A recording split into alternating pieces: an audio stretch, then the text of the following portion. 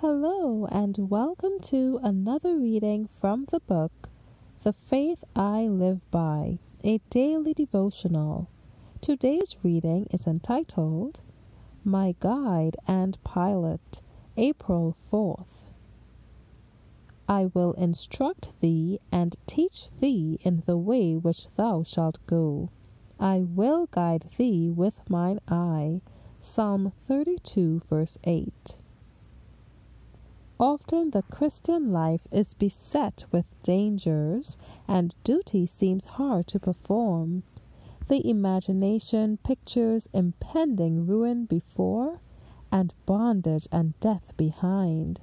Yet the voice of God speaks clearly, go forward.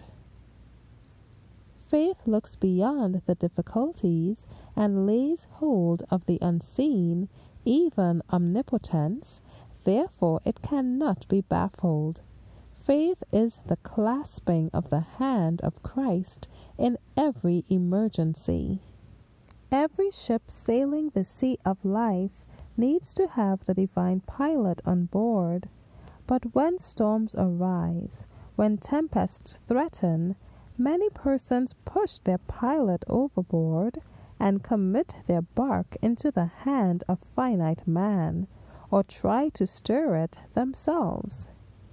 Then disaster and wreckage generally follow, and the pilot is blamed for running them into such dangerous waters.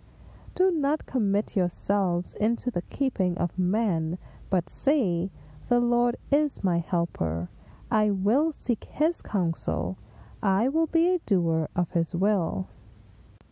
It is as impossible for us to receive qualification from man without the divine enlightenment as it was for the gods of Egypt to deliver those who trusted in them.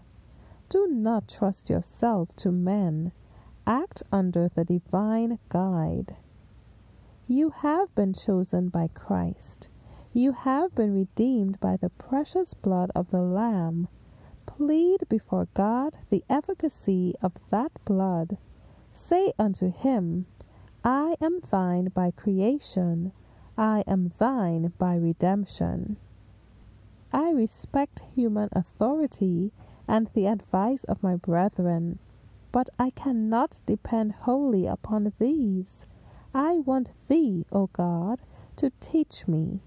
I have covenanted with thee to adopt the divine standard of character and make thee my counselor and guide, a party of every plan of my life.